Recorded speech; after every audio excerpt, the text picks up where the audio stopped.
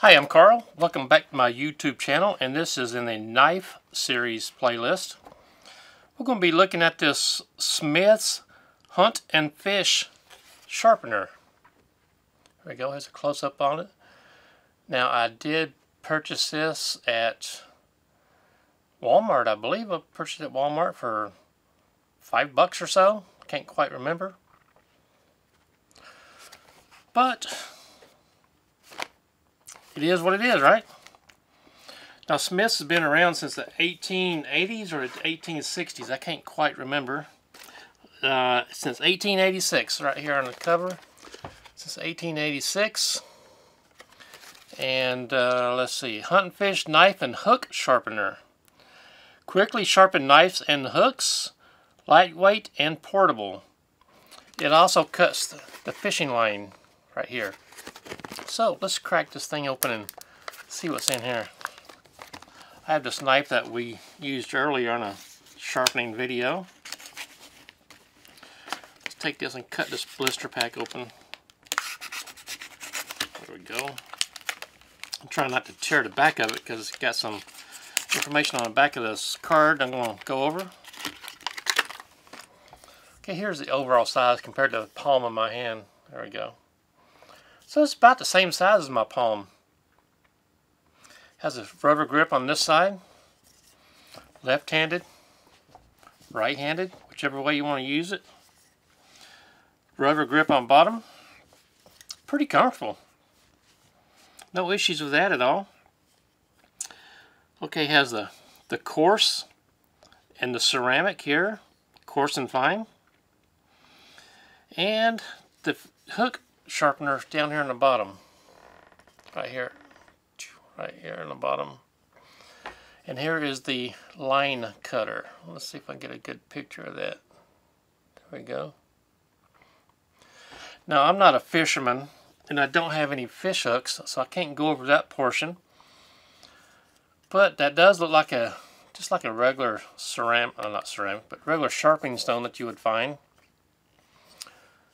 And this looks like a dull knife right here. It looks like one of these, just laid out a little bit different. On the bottom it has numbers. C001901. Now I don't know what that means, but it means something to somebody. Has a lanyard hole right here in the bottom. Pretty comfortable. I like the size of this one. Let's read the bottom of this package. It has the directions on how to use this. Yeah, pretty self-explanatory. This is item number. It's in the barcode right here.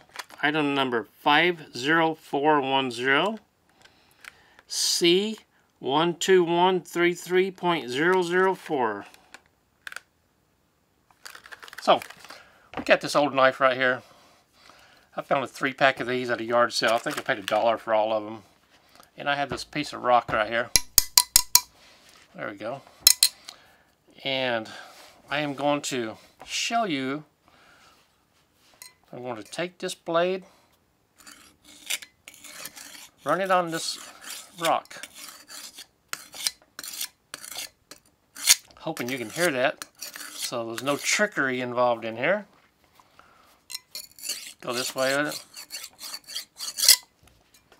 That did dull it pretty good. Good enough to do the test on the sharpener. Let's move this piece of rock aside. Now, since I did use the rock, I'm going to start with the coarse first and listen for the sound of this. The grittier it sounds, the worse this is. I can feel all the little, feels like somebody chopping rocks with it. Just listen for this sound.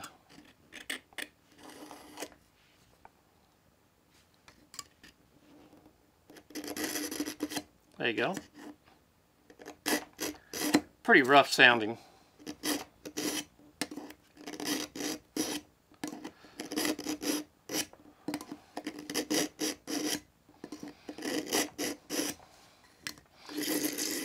If you can hear it clearly, the more I pull it through, the more times I pull it through, the smoother it sounds.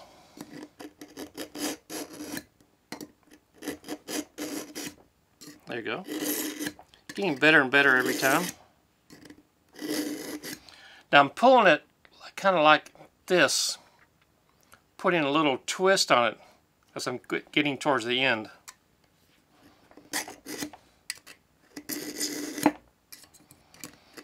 Pretty comfortable. Now if you notice, here's the knife. I cannot take the blade completely into the sharpener. It stops about right here, just like it did on the other Smith sharpener. Because the way this handle is made, it won't let the blade go completely in there. I don't know if that would be an issue for you or not. You have to make your own discretion on that, your own opinion. It is getting smoother and smoother.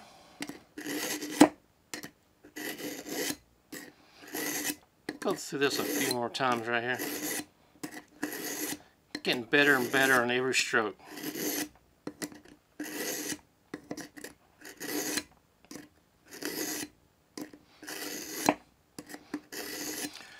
There we go.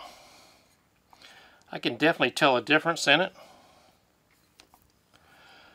But it might just be my imagination, I'm not sure.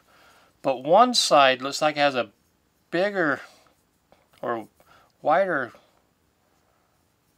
grind on it than the other side.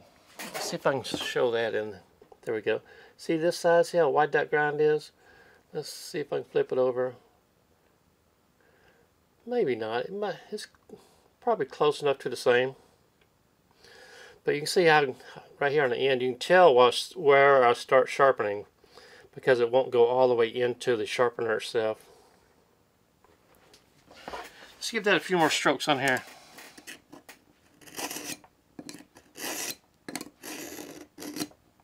Trying to get the tip pulling out. I'm kind of pulling up on the end so the tip goes all the way through.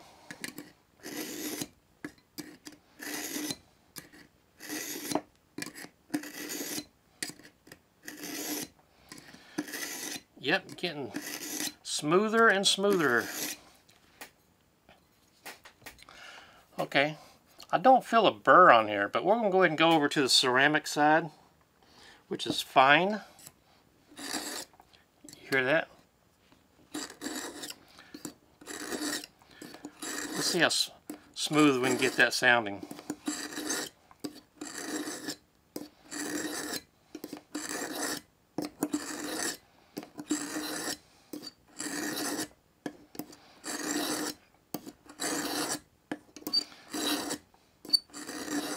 Getting better and better. Let's just do this a little bit. See what happens if I do that.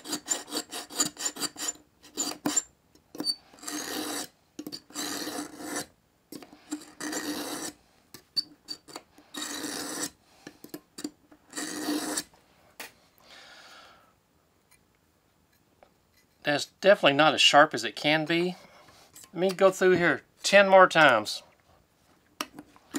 1, 2, 3, 4, 5, 6, 7, 8, 9, 10.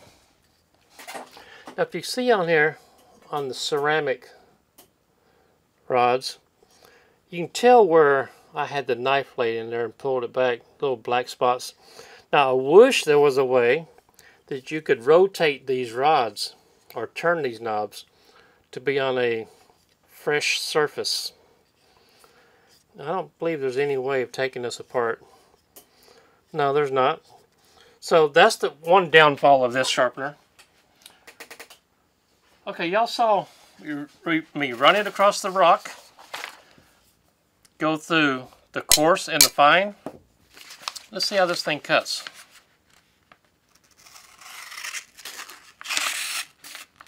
Not the best. It could use a few more passes in the fine side, I believe. But it is definitely a lot better than what it was after I ran it through the rock, right? I'm sure you'll agree with that. There we go. This is just regular copy paper from my computer. Anyway, not a bad tool here. Not a bad tool. So if you're in the market for a nice little sharpener to keep in your tackle box, keep in your glove compartment of your truck or your car, keep in your toolbox, for the price I don't think you can go wrong with this. Of course the price is going to vary where you buy it from, but I don't think you'll be sorry you bought it. My name is Carl. I'd appreciate it if you leave some kind of comment below if you have one of these, if you like it. If you don't like it, just do some kind of interaction with us. Maybe you can give me some more highlight on what you like about this, what you would use it for. If you've given it as a gift and got some kind of reaction from it. Appreciate you being with us today.